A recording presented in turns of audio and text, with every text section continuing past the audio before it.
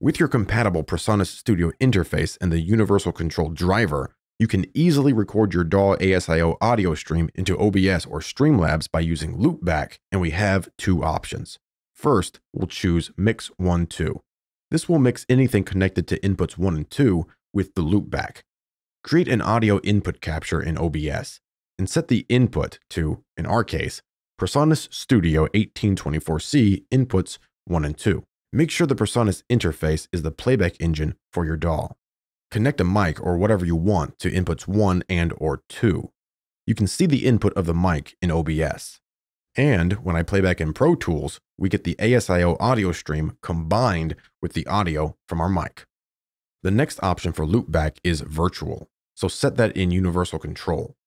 The 1824C is still our playback engine in Pro Tools.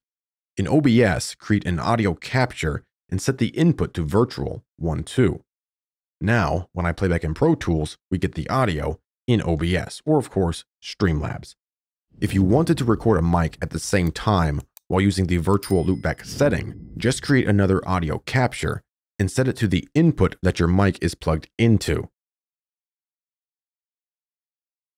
Also, be sure to check the advanced properties and select the tracks that you want the audio recorded on. You can set up a multi-track recording this way so you can edit the audio later.